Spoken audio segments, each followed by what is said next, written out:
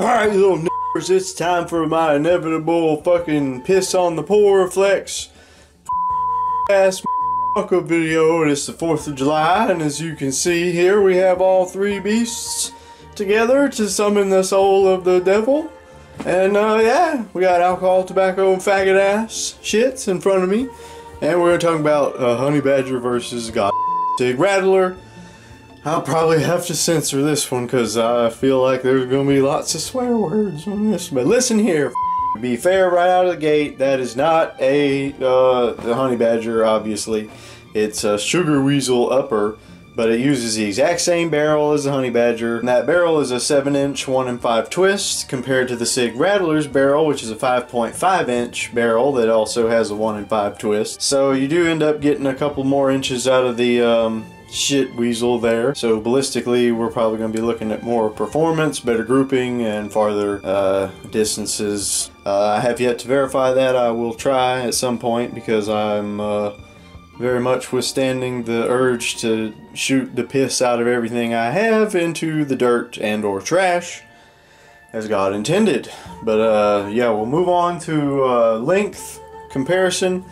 Let me go ahead and get the measure stick. You could shoulder this and fire it with the stock, or brace fully collapsed.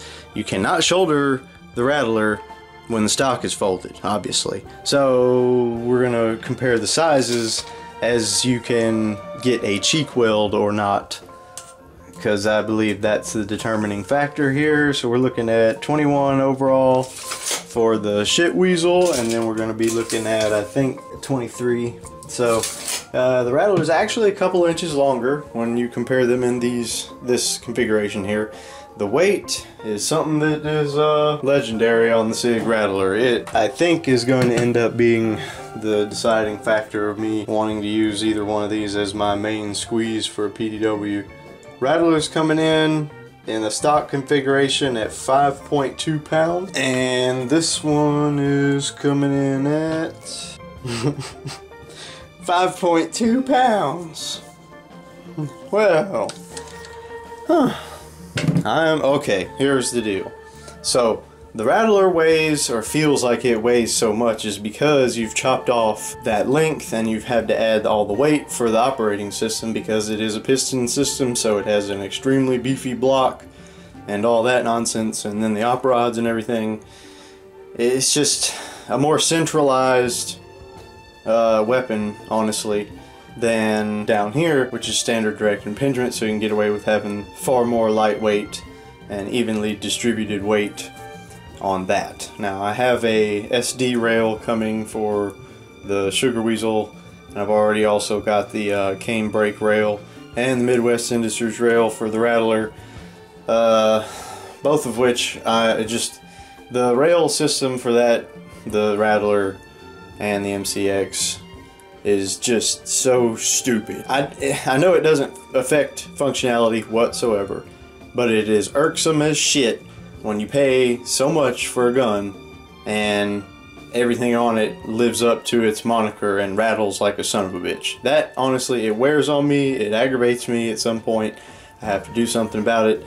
And so that's what we've done. We got a AMMJ Solutions 12.3-inch M-LOK rail that will accommodate up to a 2-inch diameter suppressor for the Honey Badger, Sugar Weasel, whatever. And it's a very belligerent mounting system.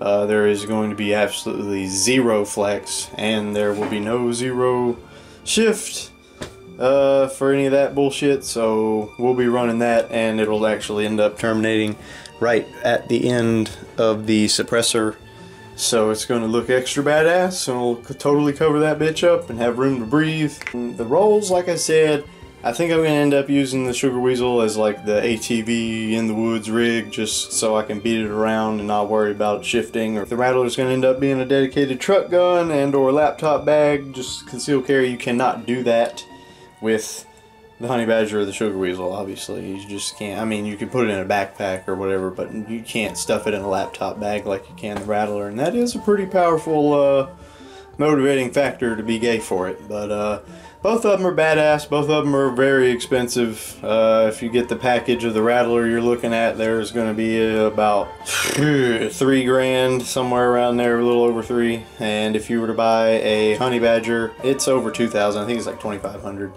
I know the Honey Badger SD is like $3,300, which is fucking stupid as shit. That thing is just a dumbassery at its finest. The actual Honey Badger SD, it uses a retardedly tiny, like a 1.5 inch clearance, and they only have a proprietary can for it, and it has contact with the inside of the rail, so that is like a humongous retard moment. But anyway, I don't know where I'm going to end up with either one of these, but both of them are badass. Both of them have lots of bragging rights. I wouldn't say get one over the other. I would say that if you prefer lighter weight and are wanting a home defense or, you know, like ranch gun or whatever, I think the Sugar Weasel or Honey Badger would come out on top in that department if you're going to be carrying it around a lot. Now the Sig Rattler, you know, you throw it in the laptop bag, have it, you know, go on vacation, yada yada, you just forget it's even there. But I would not want to have it slung and flopping around and beating the shit out of my knees and my chicken legs, because that shit hurts. Both shoot very well. You'll get more performance out of the barrel for the Sugar Weasel than you will the Rattler. However, both will perform, I think, to anyone's expectations out to 100 yards as far as just grouping and consistency on that department.